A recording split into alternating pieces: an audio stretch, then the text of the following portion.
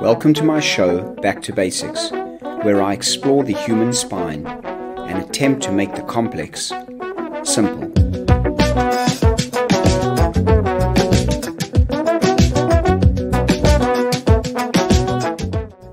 Hi there, I'm Joel Proskowitz, and welcome to my show, Back to Basics. I'm extremely excited to have you join me on this journey, where I explore the wonderfully complex world of the lumbar spine and bring it to you, the viewer, in its most simple form. Please note that the content of this show is non-prescriptive. It is purely for information and entertainment purposes only. If you are currently dealing with low back pain, I urge you to seek out the guidance of a professional who is able to assist you. In this episode, I'm going to be speaking about spondylolisthesis. Now that's a really big name, and a lot of people have been diagnosed with it, either from their x-rays or their MRI scans, and they don't quite know what spondylolisthesis is, they don't know how they got it, and also they don't quite know what the implication of having it is for the future of their back health. So join me as we explore this really interesting world of spondylolisthesis. Spondylolisthesis, if we break down the word, there are two words that make it up. The first is spondylo, which means spine or vertebra. And the second word is listhesis, which means slippage. So essentially, a spondylolisthesis means that your vertebra has slipped forward above the vertebra below. So using this model, I'm going to show you here the L5 and the S1. And a spondylolisthesis is where the spine actually slips forward over the sacrum, and you have this deformity at the very lowest level. Now, for most spondylolisthesis, they occur at the very lowest level, which is L5 and S1, but they can occur higher up in the spine. In fact, they can even occur in the neck as well. There is a classification system for spondylolisthesis, and it demonstrates that there are 5 different types. Today, we're going to focus on type 2, which is isthmic spondylolisthesis. Now, the word isthmic is derived from the word isthmus, which means, in anatomical terms, a narrow anatomical passage or part that connects two larger structures.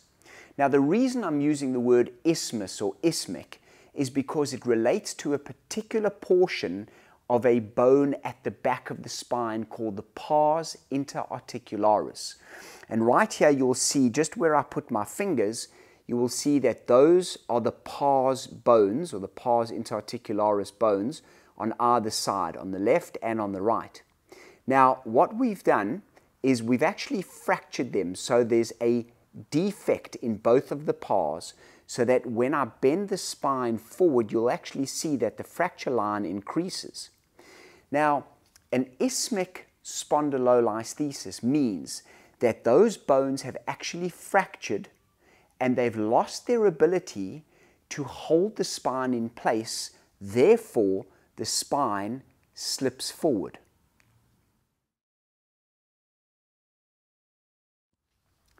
Spondylolisthesis is usually an acquired spinal deformity starting in the childhood and adolescent years of life. It occurs mostly in an active and sporting population, particularly the kids who involve themselves in gymnastics and martial arts and cricket fast bowling. And that's due to the repetitiveness of taking the spine through its full range of motion, both in flexion and in extension. And over time, that causes quite significant stress on the pars bones at the back of the spine. And the pars being thin and not having a great blood supply tend to fracture over time. And that fracture leads to something called a spondylolysis.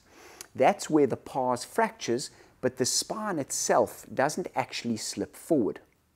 Now, if that goes undiagnosed and there's a continuation of further provocation of the spine can then progress to a spondylolisthesis, and that's where the spine actually slips forward, and now the pars have lost their ability to stop the spine from moving forward. The slippage of a spondylolisthesis is graded on a scale from 1 to 4, and we base it on how far the vertebra slips forward on top of the one underneath it, and we take into account the total surface area. Now, a grade 1 indicates that the slippage is between 0 and 25%, a grade 2 from 25 to 50, a grade 3 from 50 to 75, and a grade 4 from 75 to 100% slippage. The most common presentation, especially in the adult population, is a grade 1 or a grade 2 slippage. Grade 3 and grade 4 are far more rare in the general population.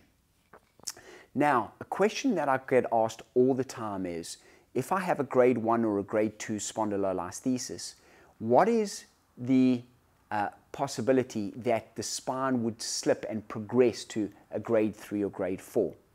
Now, in the mature skeletal population, so the adult population, the likelihood of a grade 1 or a grade 2 progressing to a grade 3 or 4 is very, very low. There would have to be a significant trauma to the spine, such as a road traffic accident, to actually create that further progression. So it's highly unlikely that in daily life or just with normal training that is going to progress.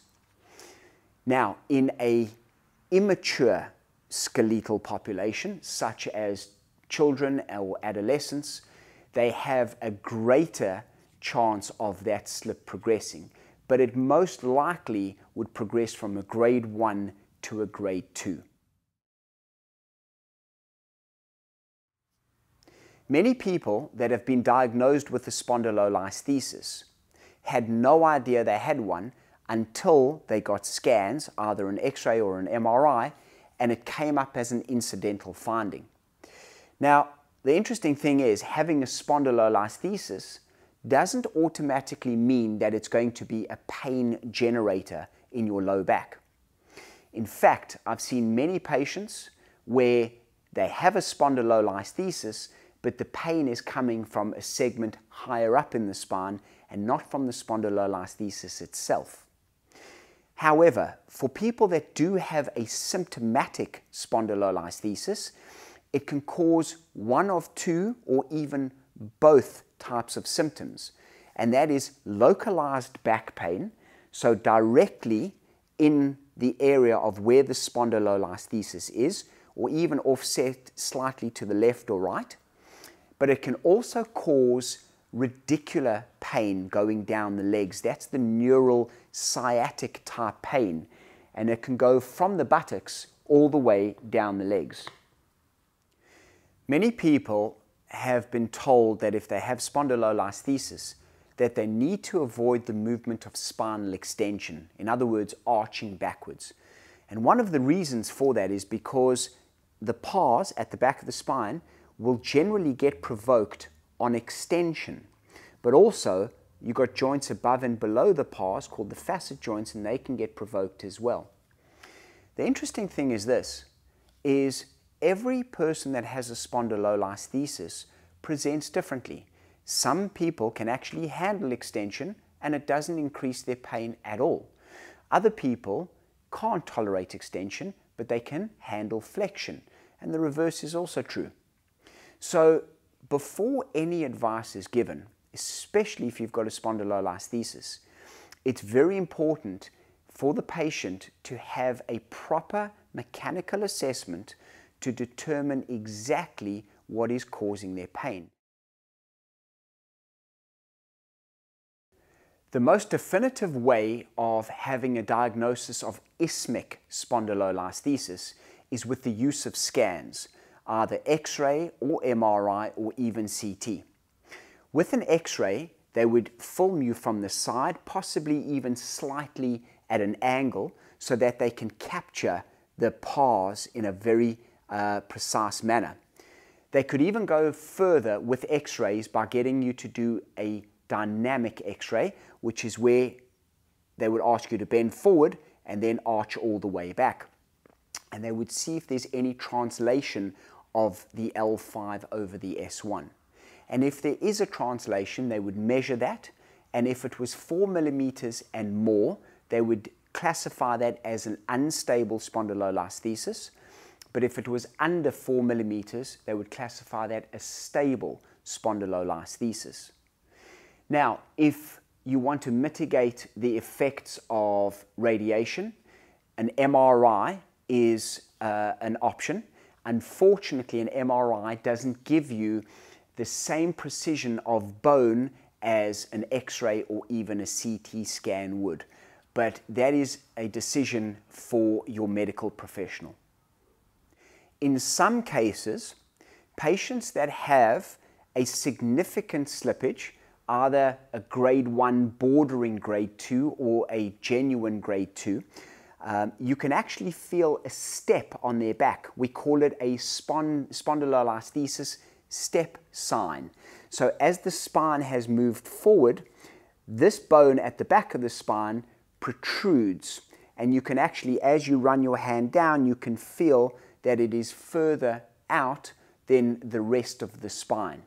And that is again what we call a spondylolisthesis step sign. The good news for most spondylolisthesis patients is that they will present asymptomatically, meaning no back pain and no leg pain. However, if you present symptomatically, either with back pain or leg pain, there are many different treatment options at your disposal. The first always being a conservative route by doing exercise and understanding what movements create pain and what movements you should avoid and what movements your spine could tolerate. However, if there is a progression of symptoms, particularly nerve symptoms that run down the legs, then you need to speak to a medical professional. And they have both a conservative option, which is injections into the spine, where they can reduce the inflammation and irritation around the nerve roots and give you some symptomatic relief. Or even if there is a significant progression of neural problems and you start to lose function in your feet, they can then discuss other options as along the lines of surgical intervention. The good news is for most adult isthmic spondylolisthesis, surgery is not required. I hope that has been a useful breakdown of simplifying adult isthmic spondylolisthesis. And until next time, keep your spine safe and keep strong.